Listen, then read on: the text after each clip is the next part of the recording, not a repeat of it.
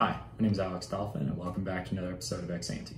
Today we're going to discuss the case of Popov versus Hayashi. This case was heard in the Superior Court of California in the year 2002. Let's go ahead and jump into the facts of the case.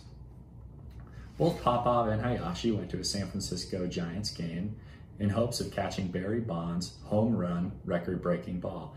So Barry Bonds this season was going to hit 73 home runs. This was a record-breaking event. And both Popov and Hayashi went to the Giants game in hopes of catching this ball. Lo and behold, in the first inning, Barry Bonds hit a bomb, and Popov was standing there with his glove, and the ball came and it hit his glove.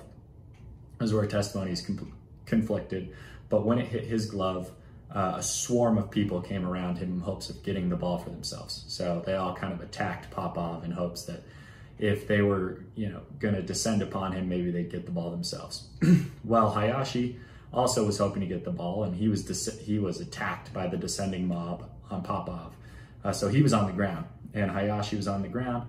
Popov, the ball hit his mitt, eventually fell out. It was on the ground, and Hayashi, while he was on the ground after being trampled, found this ball, grabbed it for himself, put it in his pocket, and secured it. So Hayashi had the ball that Barry Bonds hit. It was a home run record-breaking ball. Well, Popov felt like the ball was his. He felt like the ball was his because it first hit his mitt. So he brought a lawsuit against Hayashi claiming that the ball was ultimately his property, and he sued Hayashi for conversion along with trespass to chattel. So that's the facts of the case. The issue would be whose ball is it, right? Is it Popov's or Hayashi? And more broadly, is property ownership based upon first, grasp, or is it upon ultimate, securement of that property? So that's the issue that the court had to wrestle with here.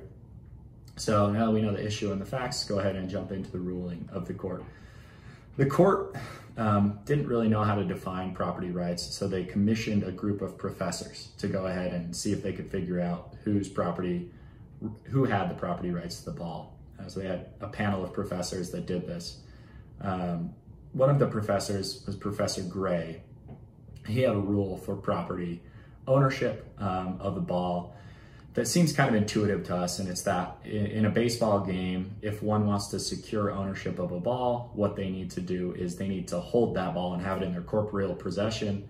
And if it falls out of the mitt, like in this example for Popov, if it falls out of the mitt because of incidental contact, so say you're reaching for the ball and another person is reaching for the ball falls out of your mitt, you don't have any property right claim to that ball. Ultimately, it's the person who secures it fully. So there's a couple of other conceptions of property, but the court does accept Gray's rule in this case to be the rule that they're going to apply to property rights. So that seems to be in favor of Hayashi, so the court kind of wrestles with that a little bit, but they also say that there's an important aspect to Popov being attacked when he tried to grab the ball, and because he was attacked, he didn't have full ability because of the lawlessness of others to secure that ball for himself.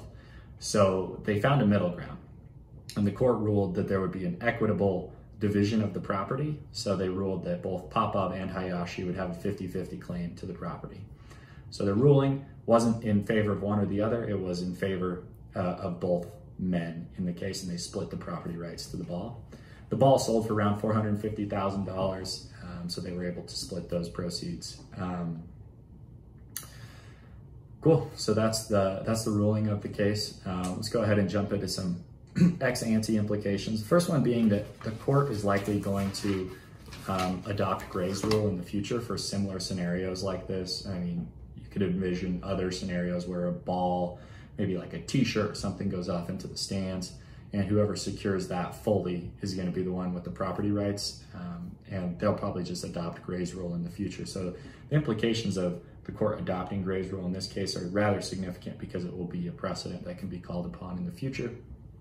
I want to point out that the court says that they're not going to let lawlessness determine how they rule in this case, and in a sense they are letting lawlessness rule how they determine in this case, because Hayashi wouldn't have been on the ground and seen the ball if it weren't for the mob, just as Popov wouldn't have been able, to secure the ball if it weren't for the mob. So just as Popov likely would have secured the ball without the mob surrounding him, Hayashi would have never seen the ball if it weren't for the mob that descended upon Popov, because Hayashi wouldn't have been on the ground.